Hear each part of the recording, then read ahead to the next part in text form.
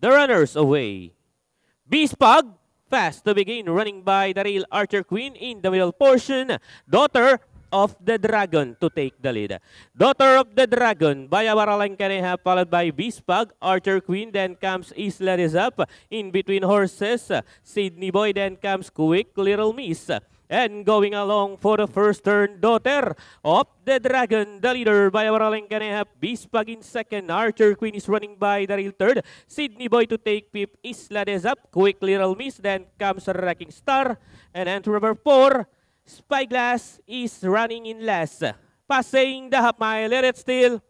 Daughter of the Dragon by Baralang, pressing up Nawari outside. Archer Queen, Bispag is in third. Then comes Sydney Boy, Quick Little Miss, Isla Rizap, running by the rail Wrecking Star.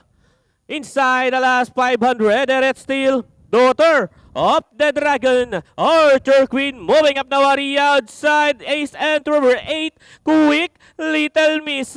Archer Queen, Quick Little Miss is sorry outside second. Then comes Daughter of the Dragon as they swing for home.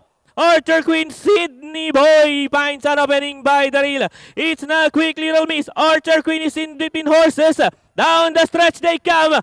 Quick Little Miss moving up by the rail. Archer Queen once again. Quick Little Miss. Archer Queen Isla Rizap 3 wide and nearing the finish line. It's going to be Isla Rizap. Then comes Quick Little Miss, Archer Queen, Wrecking Star, Bispag, Sydney Boy, Spyglass, Daughter of the Dragon. Okay, ito gandang remate ng ating 9 horse Isla Rizap with rider JB Bakaykay. Masasigudo dito yung numero 8 Quick Little Miss at yung coupled NT.